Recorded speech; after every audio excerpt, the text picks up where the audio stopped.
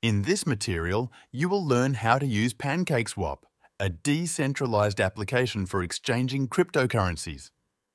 PancakeSwap is one of the very popular platforms, especially among users of Binance Smart Chain, which competes strongly with Uniswap, as I mentioned in the previous recording. The platform is used by tens of thousands of users every day.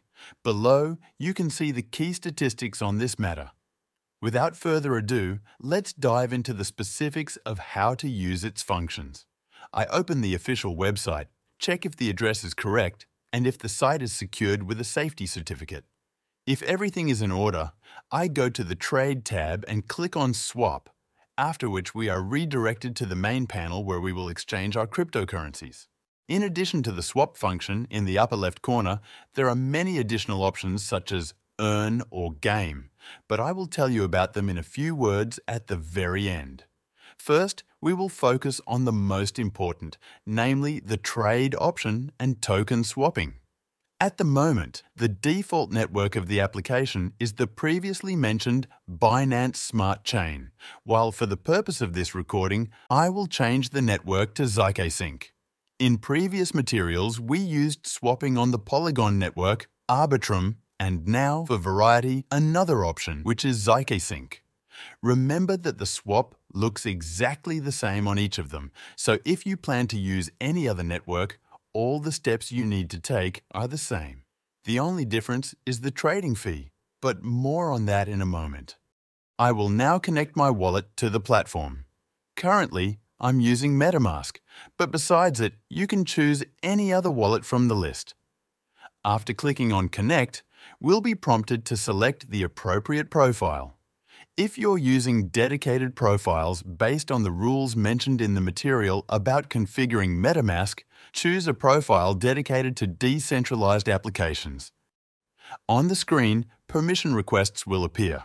Those visible on the screen, such as accessing the account state, address, activity, and suggesting transactions to sign, are entirely standard. I mention this to emphasize the importance of always paying attention to what appears here because, in haste, we might click too quickly. In the case of some unscrupulous services, this could result in clearing our account. In this instance, everything is fine, so I click Connect. And at this moment, we can already make use of all the features available on the platform. We will now execute a sample transaction, exchanging Ethereum for USDC. I'll select the appropriate currency pair, and once everything aligns, you'll see your available account balance. Next, I'll set the transaction value, in this case, a symbolic one USDC. After clicking Swap on the screen, we can see all the details of our operation. I'll confirm first on the platform, and then I'll sign the transaction with my MetaMask wallet. If you are swapping other tokens and see an additional request to set a spending cap limit, don't worry because I will discuss it later in the video. In the meantime, I'll switch the transaction fee from regular to low. It's a habit I developed while using the Ethereum network.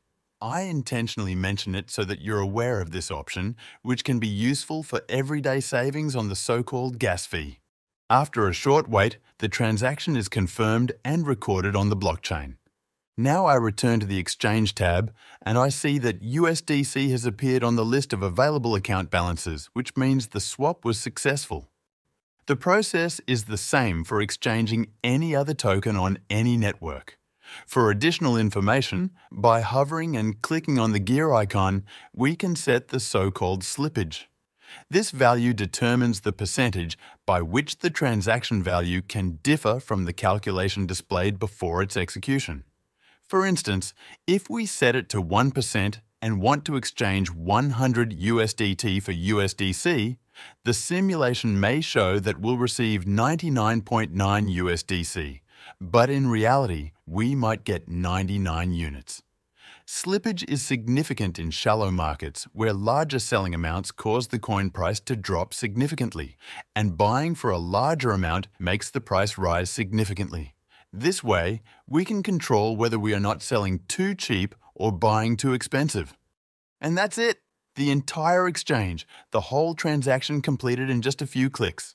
We will now act in the opposite direction, exchanging USDC for Ethereum so that I can show you what the spending limit cap, which I mentioned earlier, is all about. I enter the amounts, click Swap, confirm on the website, and then a MetaMask window appears, which we didn't see before. This additional security measure allows us to set the maximum amount of funds that the applications we use can access.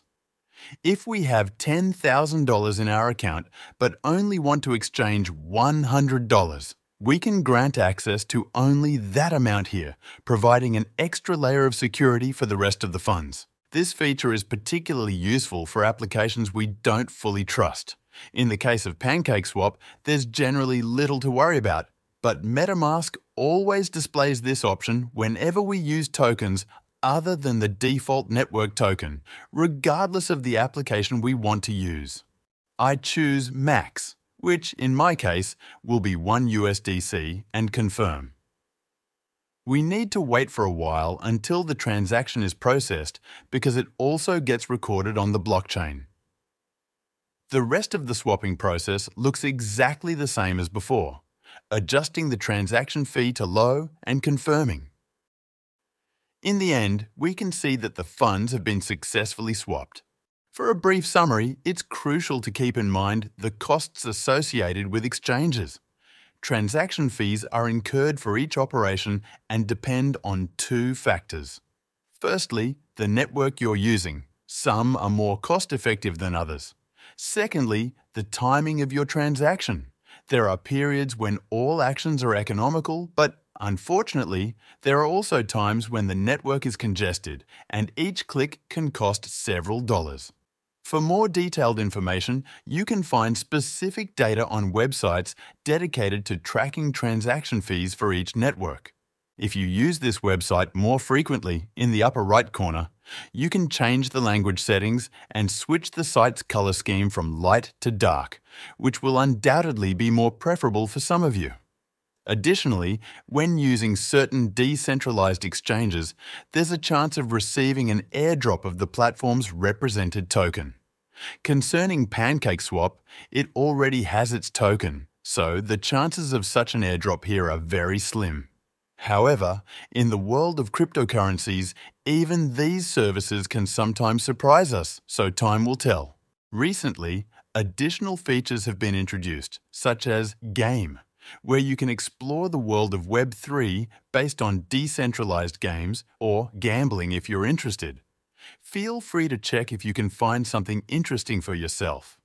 In the Earn section, you can farm other tokens, but I delve into this topic in a separate comprehensive cryptocurrency training available on the Udemy platform, and you can find the link to it under this video. Finally, there's the Trade tab, where you'll find features allowing you to join liquidity pools, about which I've recorded a separate video on this channel.